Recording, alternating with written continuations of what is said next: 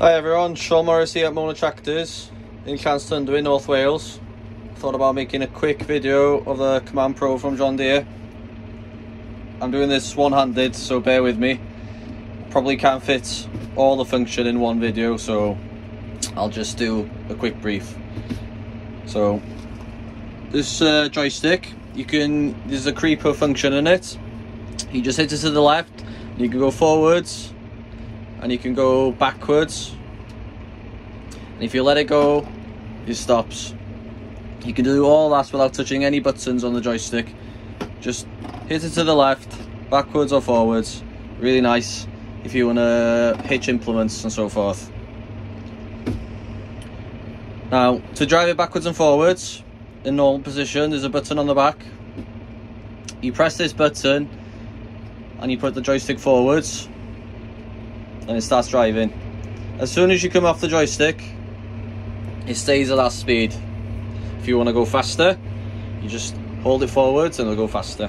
So you can match the forage harvester beside you if you've got the trailer on the back. If you want to slow down, just pull it backwards.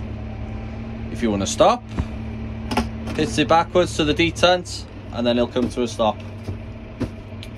Push the button, edge it forwards. Now you got to the junction, you want to go to top speed, you just hit it all the way to the detent, like that, and it'll go all the way to top speed.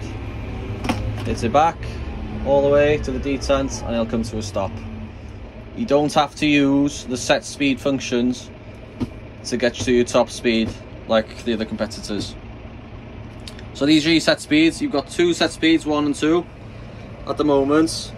One set to 5 and the second one set to 10. So to use these, push the button, go forwards again. You just hit the joystick to the side and it'll go to a set speed. I'll go to set speed 1. There you go, set speed 2.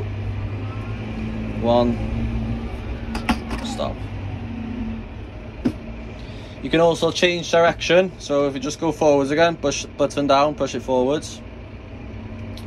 Just hit it to the side, push the button and hit it to the side, and it'll change direction. Push the button, hit it to the side, change direction. Don't think it does it without. Yeah, you have to press the button.